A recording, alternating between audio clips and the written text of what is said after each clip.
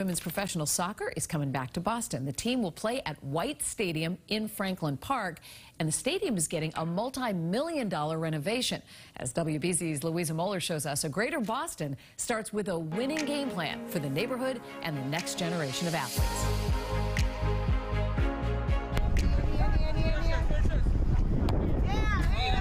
There's something about a heart-pounding drill with a teammate by your side and a ball in the net. What do you love about soccer?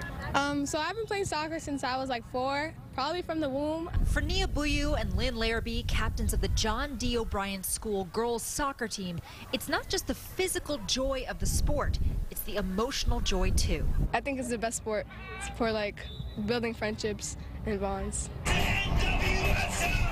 Now there's big news in Boston as the city hopes everyone can bond over a new professional women's soccer team. On Tuesday, the National Women's Soccer League officially announced the team, which will kick off its inaugural season in 2026, the baby of an all-women's ownership group.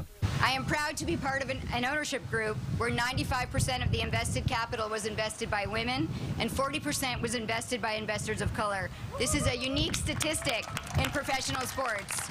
And the hope is to pump millions into the White Stadium in Franklin Park, giving it the capacity to seat 11,000 fans. Maybe this still looks like a dream, but the growth of women's soccer is real.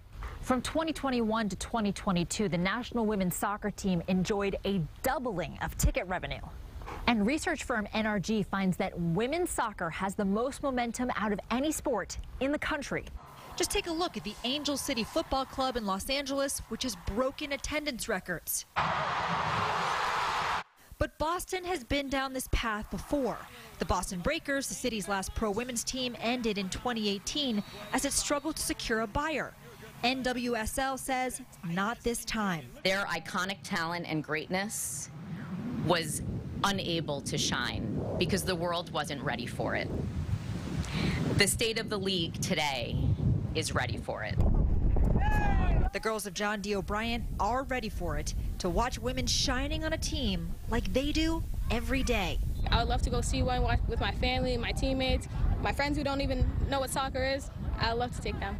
In Boston, Louisa Moller, WBZ News. I think it's pretty exciting not only to have the team, but to see that stadium transformed. Pretty great. Yeah, they're going to have a built-in fan base as soon as those games start. And plus 3 Louisa Mollers watching the game. I mean, that's strength in numbers.